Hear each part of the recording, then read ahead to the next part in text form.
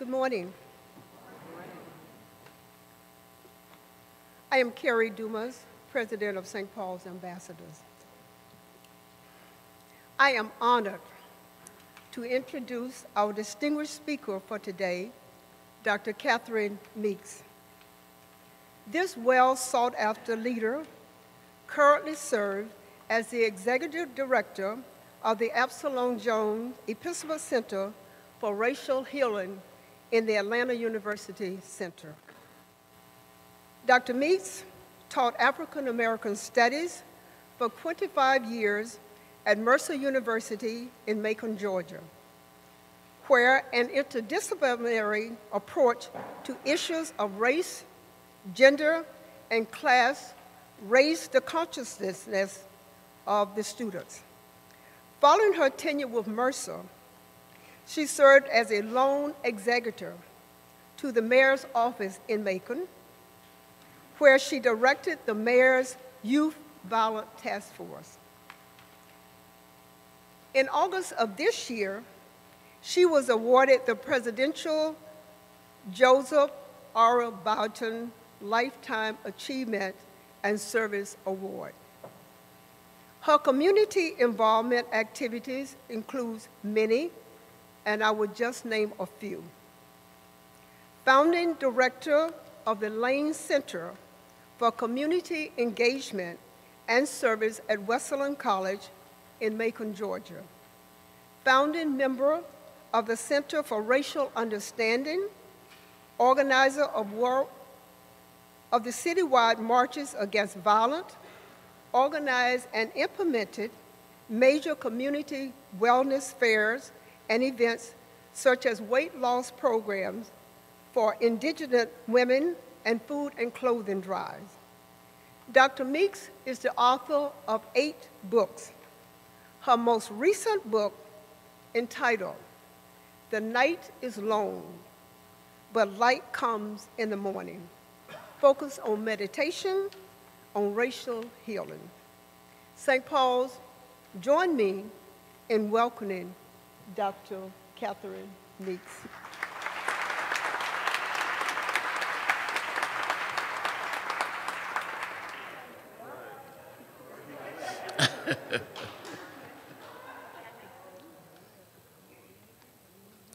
There are all these references that talk about if you have just a teeny bit of faith, particularly the one that always strikes me is if you have the faith the size of a mustard seed, you can tell a mountain to move and it will. So I want you to think for a few minutes with me about figurative mountains, because surely Jesus did not necessarily mean that we will tell the Rocky Mountains to move, and they will. So evidently, Jesus is always using symbols and stories and analogies, as we know. So I want you to think with me for just a few minutes about mountains that have been in your life, situations that rise to the occasion of being mountainous. Do you follow me? Think about those kinds of situations. And what did you do in the midst of that? Did you pray? Did things change? What changed? How did it change? What's your recollection of faithfulness from God in the midst of the mountains that we do have? Because we do have many hurdles in front of us that do feel like mountains. And oftentimes we don't quite know how we're supposed to get through it, around it, over it, whatever we're supposed to do. And I think anybody who's human on the earth struggles from time to time with just being overwhelmed. You want to throw up your hands. A lovely poem that I love to read a lot says, and you want to just lie down and tell God you have a headache. You know, so I think we can all identify with being in that space. But we also know very quickly when we're in that space that that's not the space God intends for us to occupy in any long-term way. I think that having a few moments like that probably don't exasperate God very much, because I think God's probably seen everything. But it does exasperate me sometimes when I think, let me just crawl under the bed and forget it. But so what do you do? And how do you stand up? And then there are those times when it feels like the mountains have no intentions of moving. They have no intentions. And eventually, you decide you're just going to keep walking because the mountain, you don't quite ever walk into it. You see it, and it won't go away, and it's there, and you have to deal with it, but it doesn't keep you from taking the next step, but it doesn't get far enough away from you for you to feel like it's gone, but you go anyway. You keep putting one foot in front of the other, in spite of the fact that if you go 3 more steps, you'll walk into this mountain. That is called walking by faith. Walking by faith and believing that the next space will be there, even though when you look ahead a little bit, it's not there. It doesn't make sense to you. So what is going on inside of us as human beings when we're doing all this stuff? And what's going on inside of us as human beings on any given day anyway? I am somebody who believes so deeply in the inner life. I believe that if you don't pay attention to your inner life, that you won't have an outer life. You will have something you constructed, but it won't be the life God meant for you to have, because we have to bring both our inside and our outside together to live in the ways that God wants us to live. I remember when I was a student in college, and when you first start learning about stuff, you're just really kind of crazy, actually.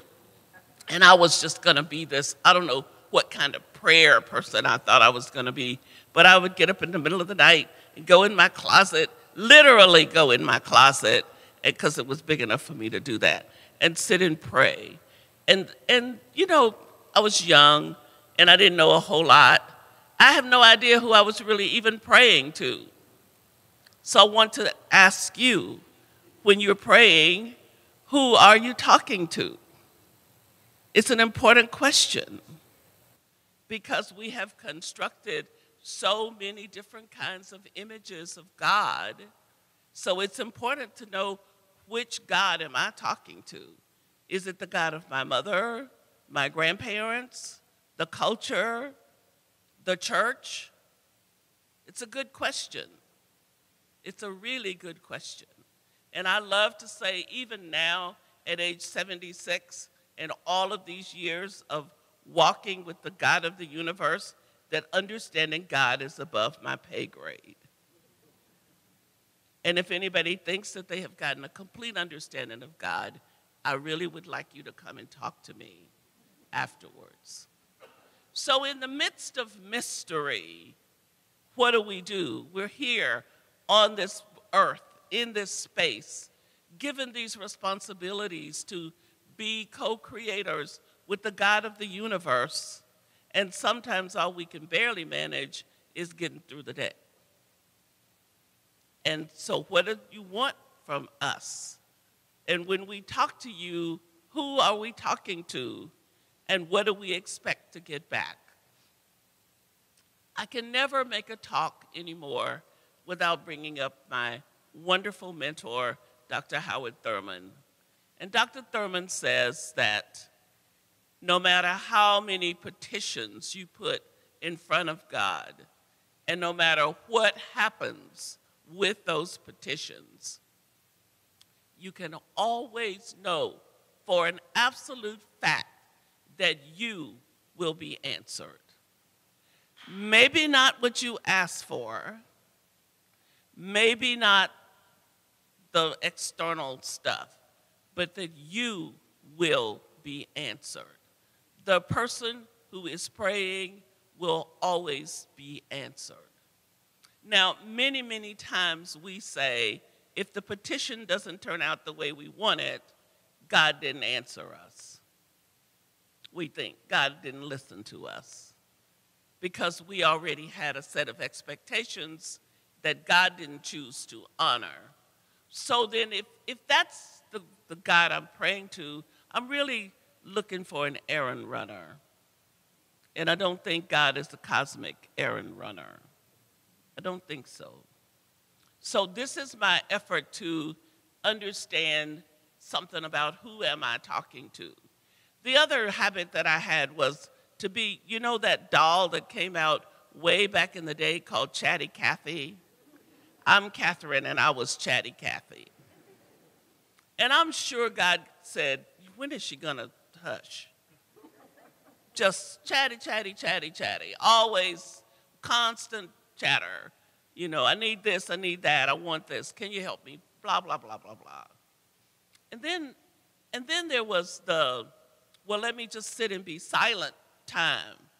And that didn't work too well because then I was always trying to get my math done while I'm sitting trying to be silent and holy. And then I realized that I was trying too hard to be holy. That basically what God is interested in is the fellowship, the relationship, the willingness to listen, the willingness to hear. So if it is true that God answers us when we pray, we then must put ourselves in the position to hear what the answer is. And if the answer is not, you know, I wanted this person to get well from this disease and the person died. And so then I have to tell myself, well, maybe death was healing. You know, that's nonsense. That's not what we believe. We prayed for somebody to live and they died. And so we can't fake ourselves out and say, oh, well, that's the best healing you can have. How many of us are ready to have it? We're not. So what you have to say is, we asked God to heal this person, and the person died. And we just hold that in this hand while we hold the truth that God is faithful. And we don't understand the mystery. It bothers me that people reduce prayer to it's almost like magic. It's not magic. There's nothing magical about the journey with God. It's mystical and not magical. And too many folks have gotten into the magic of it. You know, I just want us to step back a minute and say, we're walking by faith with a God that's mysterious, who loves us, and we believe that, and we affirm that, and that's why we gather in this place and around this table. But we have many questions we cannot answer, and we hold the mystery and have faith anyway. That's why faith is so crazy. It's really crazy to just keep holding to this when everything around you says it doesn't make any sense. But that is the call. And God wants to be in this relationship with us, in this conversation with us. I was at annual council yesterday, and we were spending all this time in a debate about some language in a resolution. And I sat there and thought to myself, so God is holding God's breath, waiting on us to figure this out. Right? I mean, so important. We're so majoring in the majors here. We've got all this, you know, we've got all of our structure and all of our stuff that we have to maintain. And God wants us, I think, to be in some kind of relationship. I think I went through college with that kind of, you know, young and kind of silly, trying to figure out who am I going to be, but always hanging on to being faithful. And then I left. I was in California, and I left and came to Georgia and I've been living in Georgia now for the last 50 years. When I came here 50-something years ago, my mother was so horrified. She couldn't believe that I had left L.A. to come and live in Georgia after growing up in Arkansas. And I didn't know what to think about it, except that I was following what felt like the great leading in my soul. And I am very clear that that is what I was doing. And this is exactly where I was supposed to be. And I have learned so many things over these 50 years, But one of the most important things is to just walk on the path with God and be in conversation. And I don't have to be too worried about most things because God's got a bigger view than me. God has a bigger picture than I do. So when I find myself being crazy and worrying, I know I need to sit down and say to myself, check in with your inner community and see what's going on. What is it that you are allowing to disrupt you so much so that you're forgetting that the God of the universe can be counted on? And then I think when I finally had a child is when it really got clear to me. If my child was chattering at me all of the time, are you going to give me breakfast, Mama? Are you going to give me lunch? Am I going to have lunch money for school? Am I going to have books? Am I going to have clothes to wear? Am I going to, can you give me? I would be saying, what is wrong with you? When did you decide that I wasn't going to take care of you? When did you decide that I'm going to let you go to school with no clothes on? And it dawned on me that God was looking at me the very same way, saying, really, my daughter, really? Do you think I just sent you to the earth to be desolate and to not have what you need, and that I've forgotten about you, that you don't matter? You have to chat at me all the time about stuff. Just listen to me. Just walk on the path with me. Just be affirmed in knowing that you're my daughter and you're okay. I think as people who are descendants of folks who were held in bondage, that many times it's difficult to come to grips with how worthy we really are. And there are some pieces in our liturgy that I don't say. I do not proclaim being unworthy to God. I am worthy. You are worthy. We are worthy. We are God's creation. And God lives in us, and God wants us to have life and have it more abundantly. And how do we do that in the midst of a culture that's constantly denigrating and saying, you don't deserve to have this. You don't deserve to be this powerful. You don't deserve to be who you thought you should be. There is, again, that dance and the necessity to do something, to have some balance, and to live in the world holding the paradoxes, which is very, very difficult for us to do. Because when we get right down to it, we're all kind of fundamentalist. We kind of want things to be cut and dried. This is true, this is false. And then I know which one I can choose. But the truth is, this is true and this is true. And I have to figure out how to walk in the middle of it. So God is, and God is to be trusted. God is faithful. And the other image that just so powerfully impacts me is God loves you like a mother. I don't know, if your mother doesn't love you, you're in really bad shape. Really bad shape.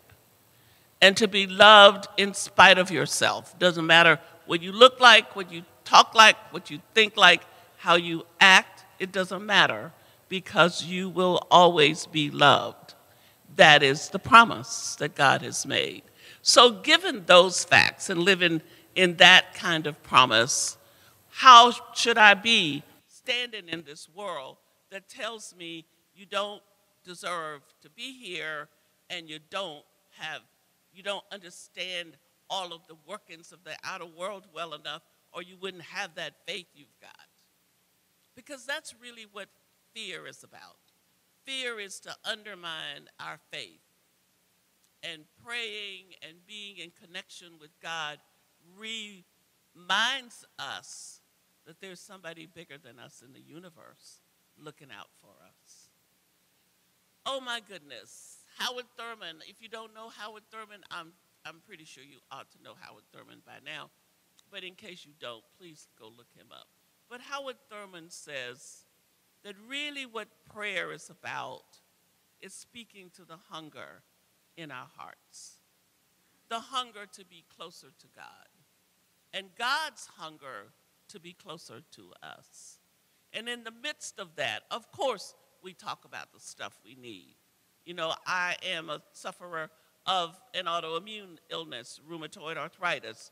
I was told 30 years ago by now I would be in a wheelchair. But see, I don't believe that people can make pronouncements like that because you don't know what God is about. And so here I am. You know, here I am.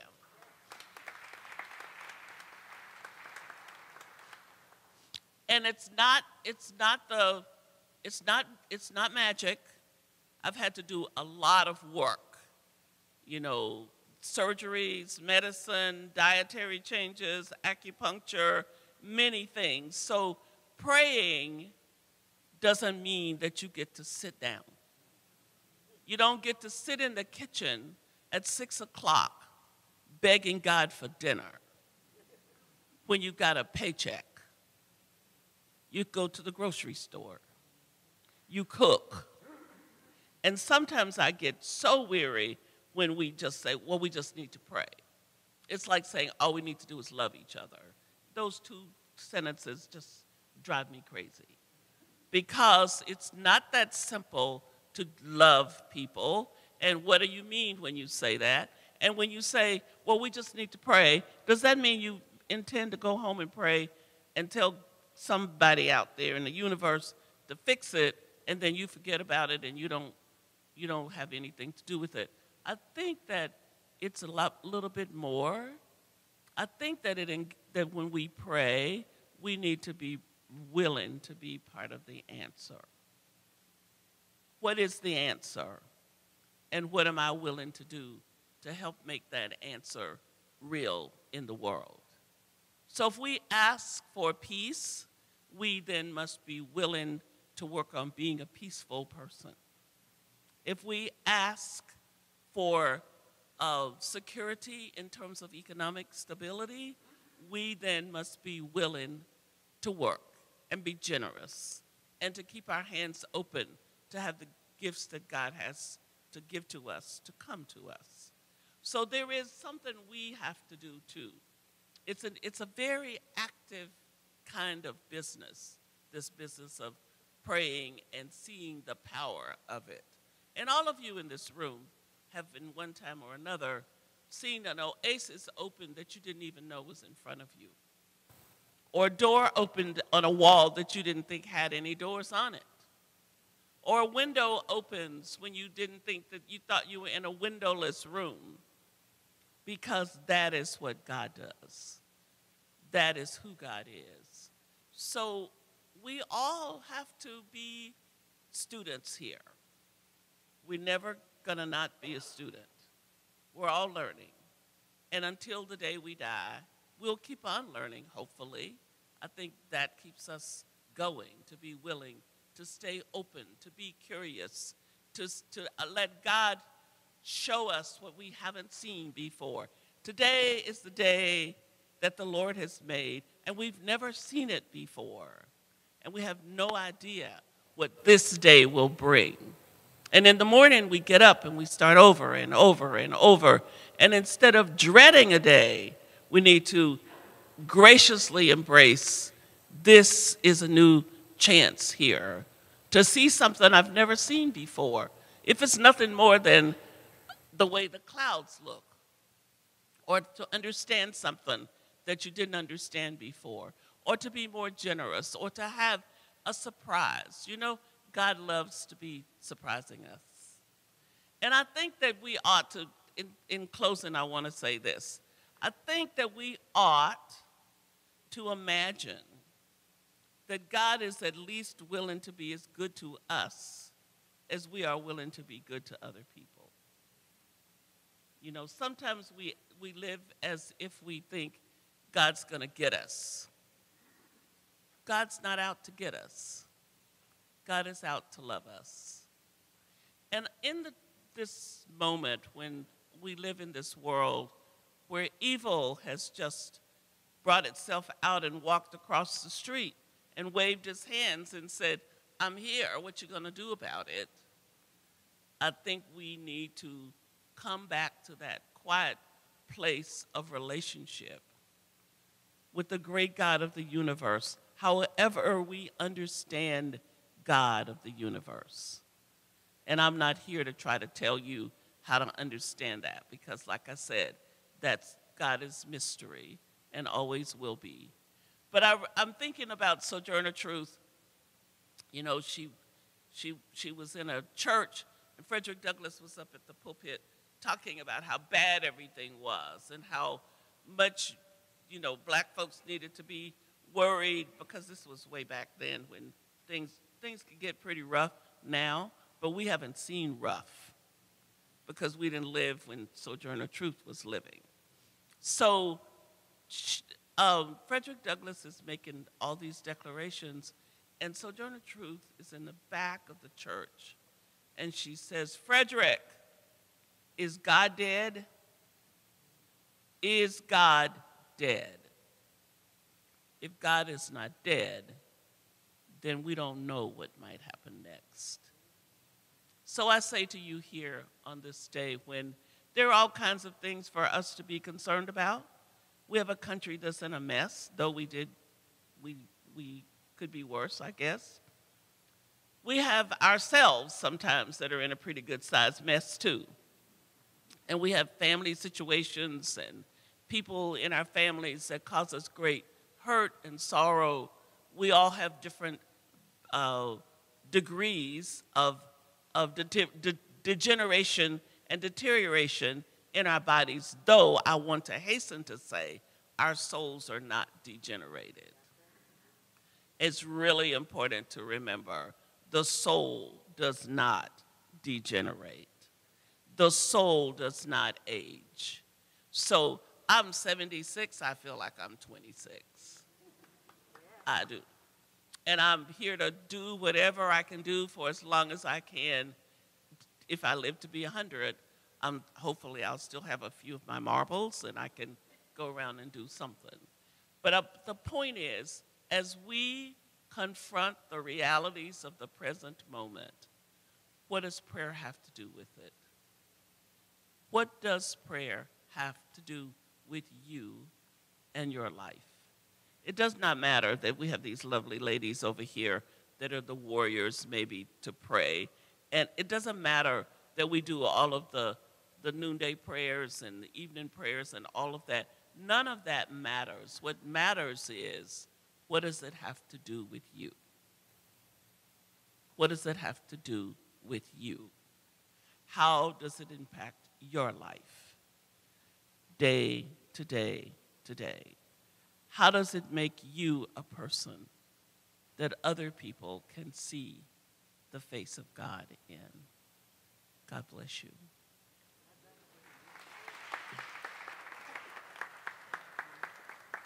Thank you so much.